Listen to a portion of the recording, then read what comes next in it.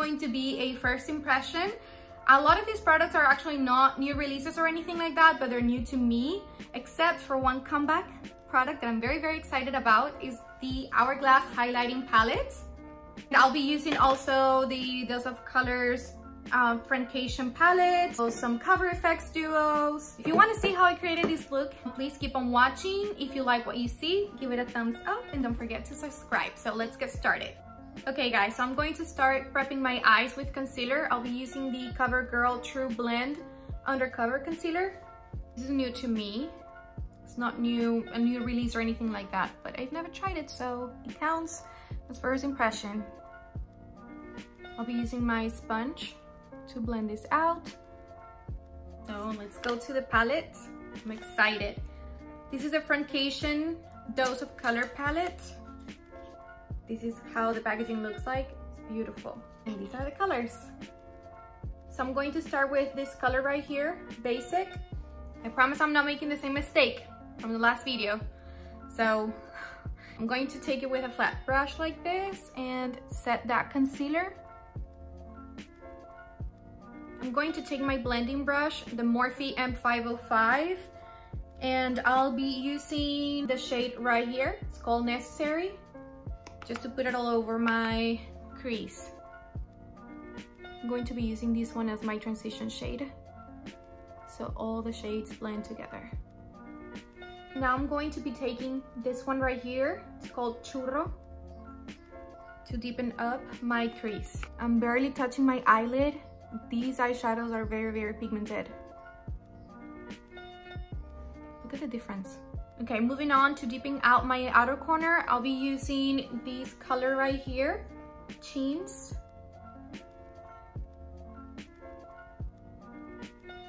Dang, these eyeshadows are really, really pigmented. With a clean blending brush, I'm going to go over the eyeshadow to make sure it doesn't look harsh. And then I'll go back again with the same color. And I'll repeat the same process going back to my clean blending brush and then again with the eyeshadow until I'm happy with the pigmentation and intensity of the color. I'm taking this color a little bit towards the middle of my lid because I think I'm going to be using this one kind of as my base for the shimmer shade that I'm going to put on top. And a little bit towards my crease as well. These are definitely one of the most pigmented eyeshadows that I've ever used. They're beautiful and they're easy to blend out, but when they're so pigmented like this, you have to be very, very careful. Back with my Morphe blending brush, I'll be using this Necessary shade again to put it all over my crease. And back with Churro as well with my blending brush.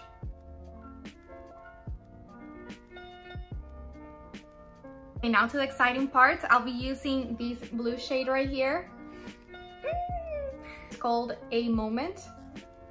And I'm going to take it with my flat brush.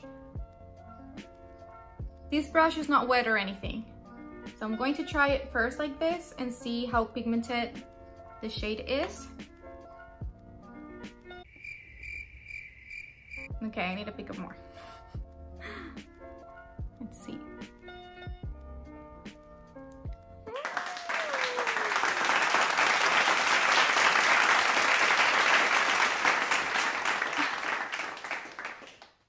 Do you see? This is no joke. This eyeshadow is crazy. Beautiful. This is not even wet. This is the eyeshadow by itself. Oh, no words. No words. Okay, I'm gonna leave it like that because I think I want to take this shade right here. It's called Game Over. It's like a black with shimmer as well. So I think I'm going to put it on my outer corner. That way it can meet the blue shade and create like a gradient. But I need another brush. Let's see. Okay, I'm going to take this Real Technique Detailer brush. It's just kind of the same shape. It's like a paddle brush. So I'm going to pick up Game Over and I hope I don't mess it up. Let's see.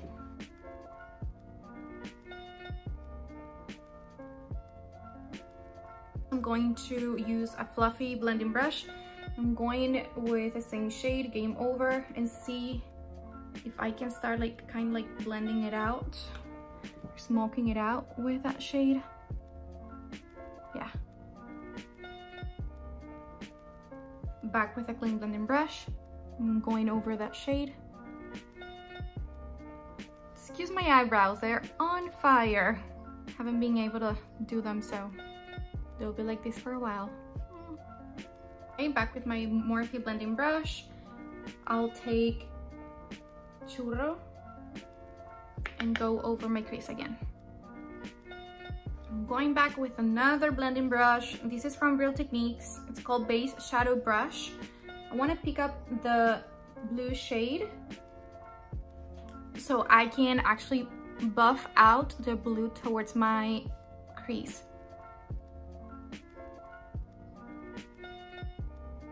Heck yeah. I'm gonna use my finger to intensify the blue.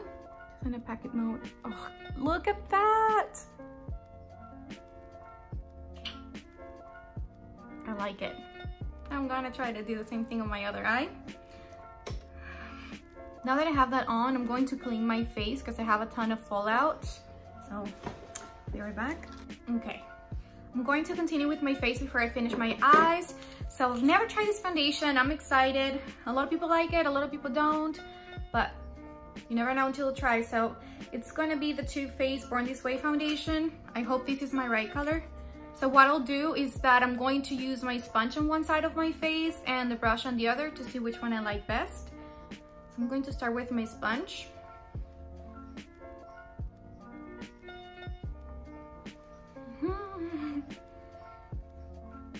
This is definitely full coverage. Not a bad match. For the brush, I'm going to use the Real Techniques Expert Face Brush.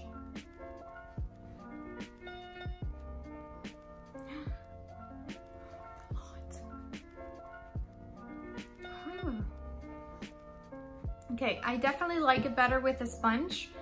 This is full coverage and I don't really love full coverage. I know a lot of people do, but I don't.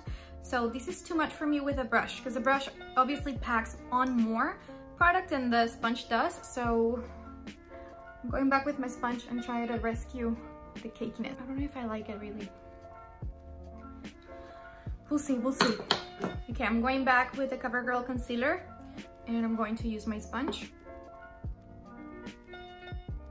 I think somehow my sponge got blue eyeshadow on it. And now I have blue eyeshadow underneath. Man. Okay, I should stop using it. I'm gonna use my brush. It's not bad, but I think it's kind of like emphasizing my fine lines underneath my eyes. But it definitely covers. Okay, I'm going to finish my eyes before I continue with my face. I'll be using the palette and a smudger brush like this. Going back to the shade Necessary. I'm going to smudger underneath my eyes. Going back to Churro with the same smudger brush. And finally, I'm going to take Chintz and focus it on my outer corner.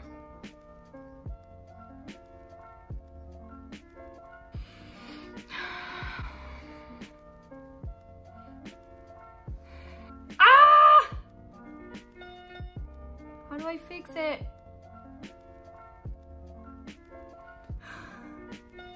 Okay, almost. I almost lost it. With a detail brush, I'm going with Basic. And I'm going to highlight, clean my brow bone. Did I say it already? But my eyebrows are on fire, man. I need to clean them up. Ooh, they're looking like two caterpillars on my face and kind of Frida Kahlo territory.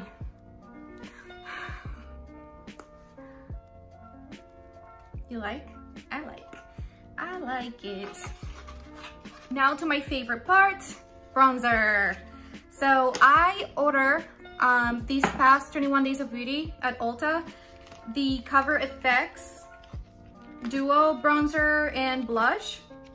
So I'll be trying these today. I'm excited. I always wanted to try them.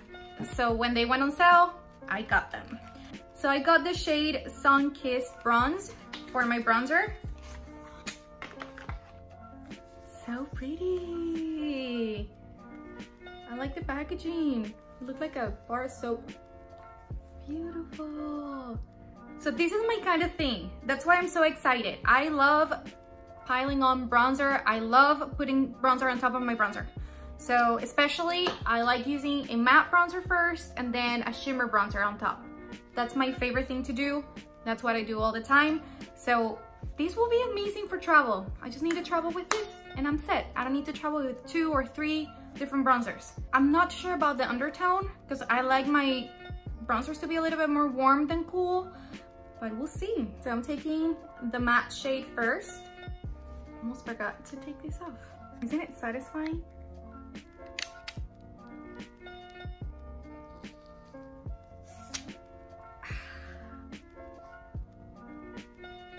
This is definitely a warm bronzer. I thought it was gonna be more on the cool tone side.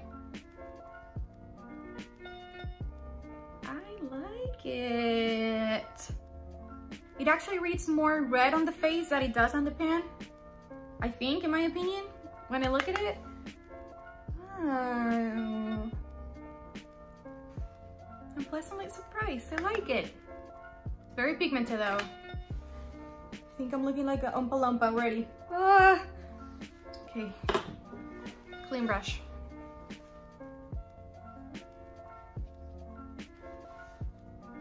Note, be very careful. But I like it. Okay, now let's try the shimmer side.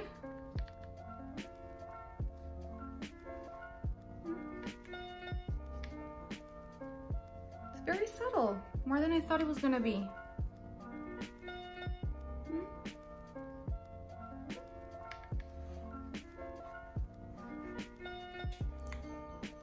Pretty, I like it. I'm excited to try the blush. The blush that I picked up is in the shade Soft Peach. What a surprise. I love peachy blushes. That's pretty much all I have. Peachy or nude blushes.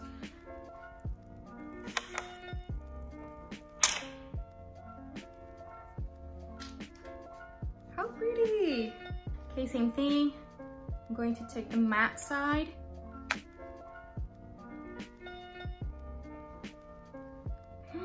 They blend so nicely. I like it, like very, very seamlessly. They look like part of your face. They don't look like they're sitting on top. They don't look chalky or splotchy, nothing. Very beautiful. And of course, I love my shimmer, my glow from within. Pretty.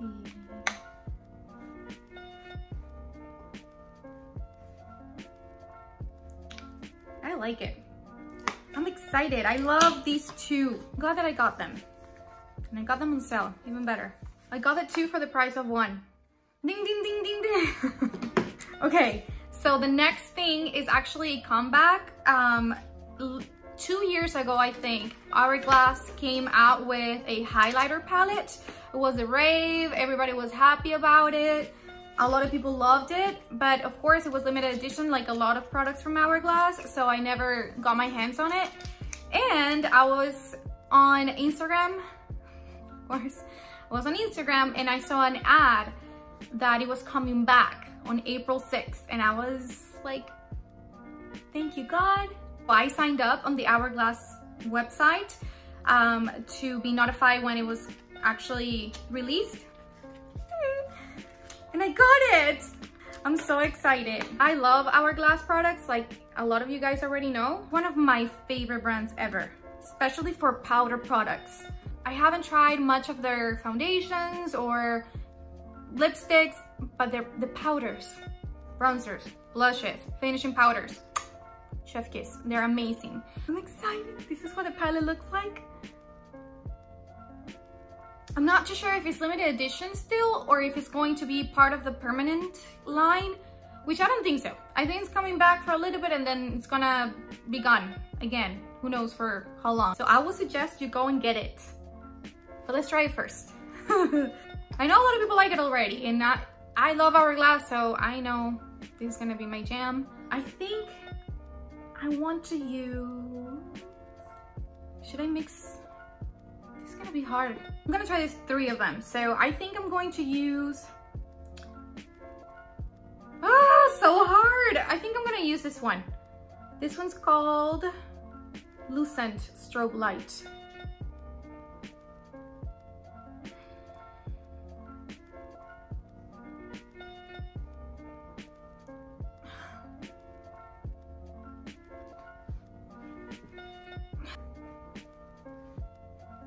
I'm going to use a pink one here to highlight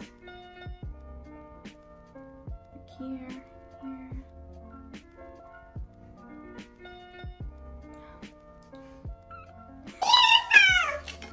So pretty.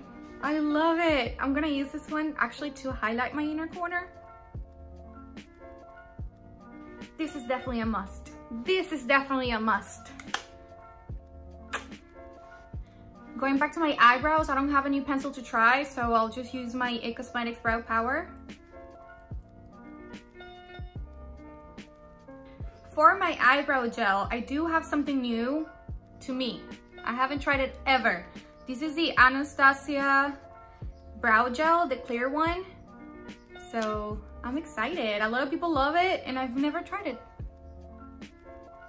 I've heard that it's like glue for your eyebrows and I love that. My eyebrows just stay up all day. I like it. I like it a lot. For mascara, I don't have anything new either, so I'm going with my Lancôme Monsieur Big mascara that you guys know I love.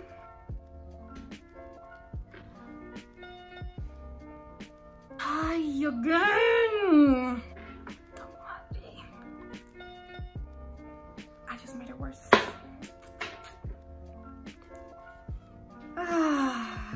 Today's not my day. Damn madre. Okay, after 300,000 coats of the mascara, I'm going to move on to lips. I'm also excited because I got on sale in the 21 Days of Beauty. They had these hot buys or something like that, and Nudestix was there. So I got a lipstick. It's actually called a Lip+cheek pencil. The shade Entice. It's a peachy nude. Surprise, surprise. Very creamy. It says matte, but it doesn't feel drying. Like it glides right on. Very pigmented.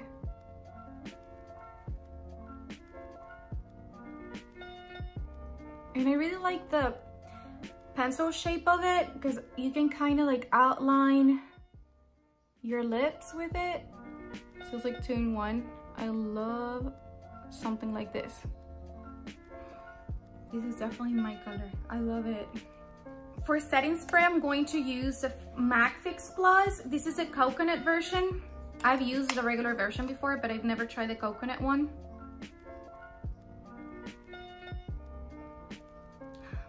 I can barely smell it.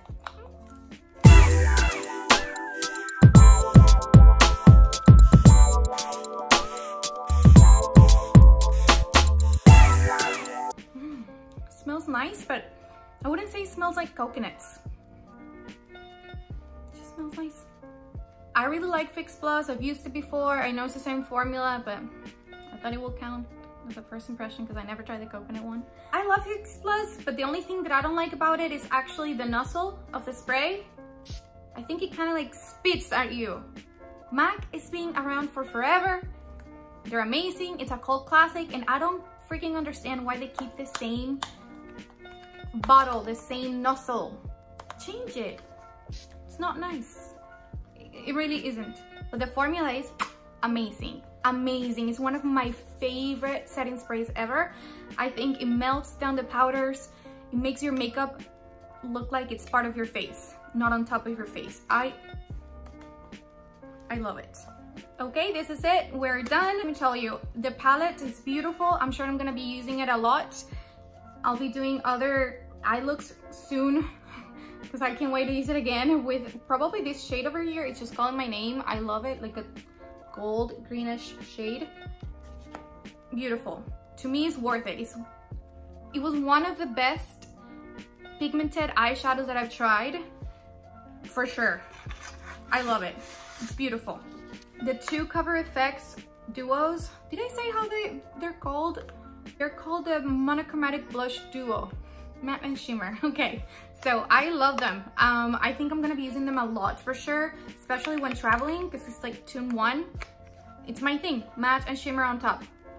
The foundation, I'm still on the fence. To me, it's a little heavy for what I'm used to. It's definitely full coverage, and I like more of a light coverage, lightweight foundation. But it's good if you like a full coverage foundation. I think it looks fine. It doesn't look cakey or heavy.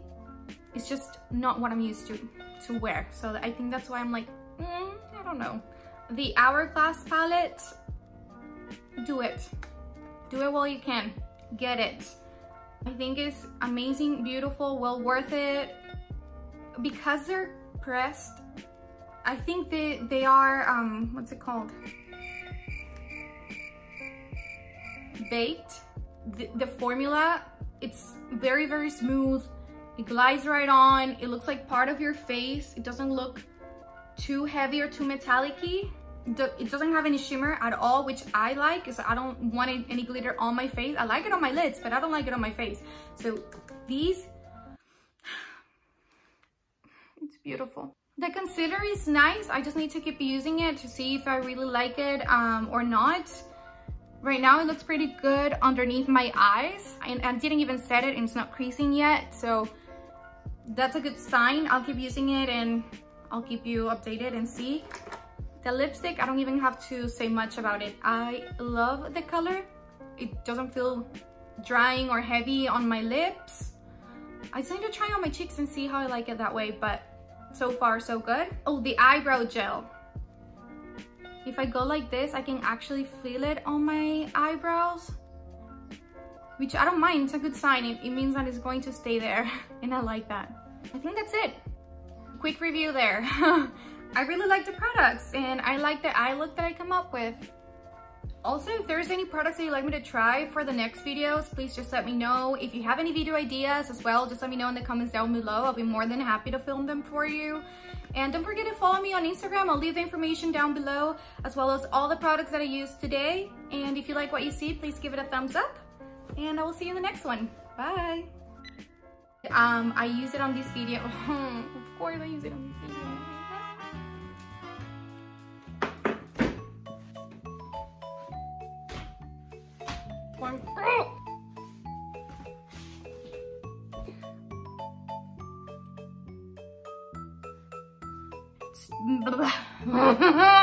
This is the last time I'm going to do it.